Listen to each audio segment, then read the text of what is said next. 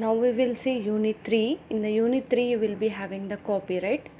Already we have seen what is a copyright. Copyright is nothing but a literary and artistic work can be protected by using the copyright. What do you mean by literary work? Means writing of books, poems, stories, that all comes under the literary works. And for literacy works and for dramatic work is nothing but doing some dramas, like that. Musical works, artistic work, audio visual work and architecture work, all this can be protected by using the copyright. Next one, copyright protection is available for both published and unpublished works.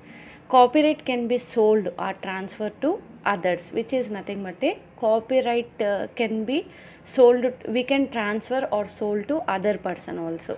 Next one, copyright protects the rights of author, that is creator of intellectual properties. Why we will take the copyright? Means it is going to be protecting the right of the author, which is nothing but a creator of intellectual properties.